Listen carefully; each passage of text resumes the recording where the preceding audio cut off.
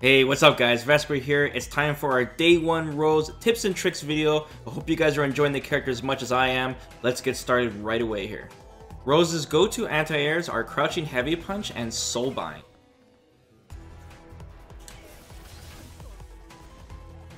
EX Soulbind does excellent damage, but Heavy Soulbind has superior range.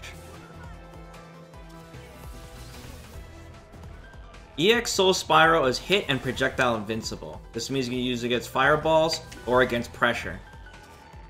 This means you can use it as a reversal, but just keep in mind it is not throw invincible. EX Soul Spiral could be also useful as a really quick invincible anti-air as well. Just don't throw it out like crazy because it's minus 26 on block. It's so minus that the opponent can literally dash in on you and do a full combo, so be careful. All strengths of Soul Spiral are minus 10 on block, and even though that's a lot, you can easily space this against a lot of characters without getting punished. You can even use them as a space trap.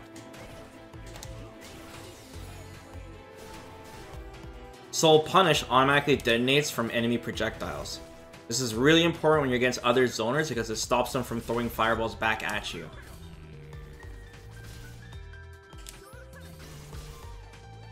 EX Soul Punish is extremely plus on block. Soul Plus, it gives you a free dash in. So you definitely want to use this for pressure.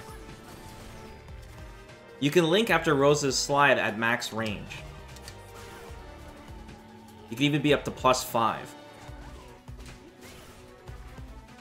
Rose's standing medium kick is throw invincible. This is the main tool you use to open players up. Standing medium kick on counter hit is plus 5, so you can even combo afterwards if you catch them delay tech and are pressing a button.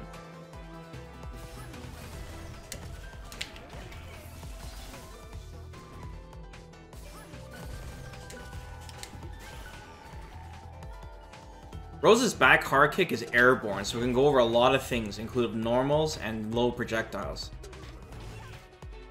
Just be careful throwing this out though, because it's minus 4 on block, making this really easily punishable.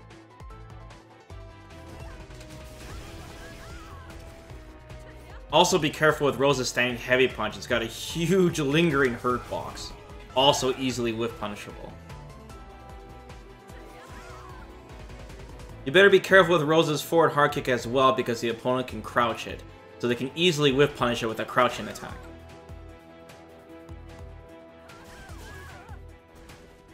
Rose's crouching medium kick and standing heavy punch are both easily one-hit confirmable, and they're great normals too, so make sure you guys abuse this.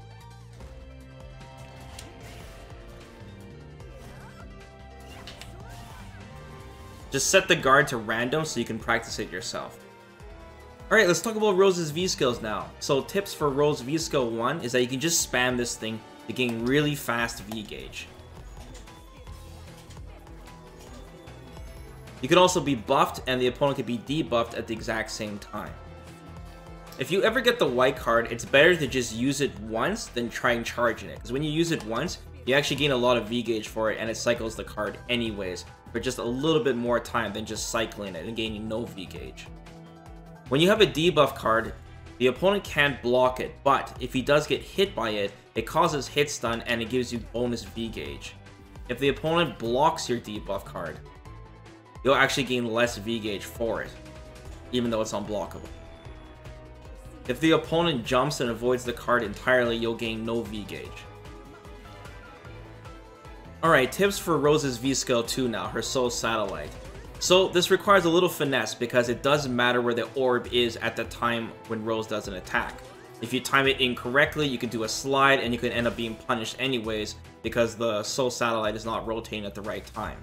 So the perfect timing that I found for this when you're going to do an advance and attack is to wait for the orb to be a little bit past 6 o'clock. Just visualize the orb being below Rose, rotating past her. That is usually the perfect time to do your forward moving attacks. You can use this to make slide safe, of course, and combo after. You can use this to make your back hard kick safe with the same exact timing. And you can even use this to make your slide safe around the same timing.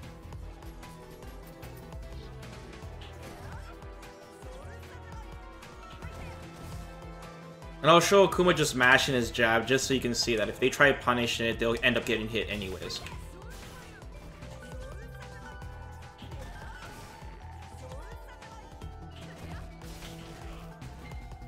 When you summon 2 orbs with Rose's Soul Satellite, they move faster and they're always going in the exact same pattern, so keep this in mind.